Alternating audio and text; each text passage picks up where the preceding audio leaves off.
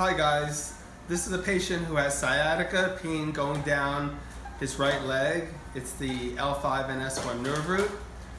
This is a really good procedure we're doing today. It's called the pulsed ablation. You see we're hitting the nerve here and you see the twitching going down his right leg. So we're going to pulse the nerve, we're going to stun it. It doesn't hurt the nerve, but it alleviates the nerve transmission to the brain and helps alleviate the patient's leg pain. And we have great stimulation here, so I think we're going to get a really good result.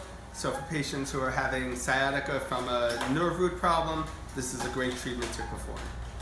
Okay guys, so this shows the two needles here.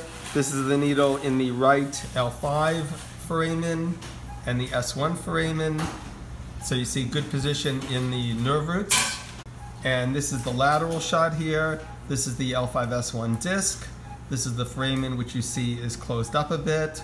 The needle is properly positioned at the L5 nerve. This is the S1 foramen. The nerve runs down here and out to go down the legs.